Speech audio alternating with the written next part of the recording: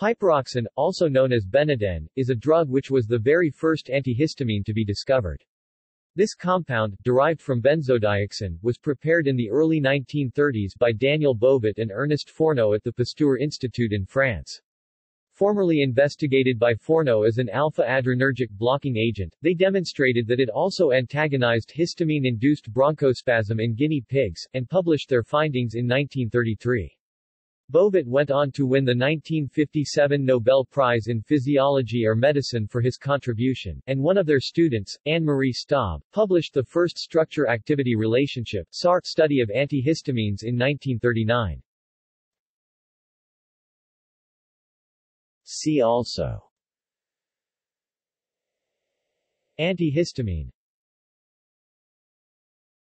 References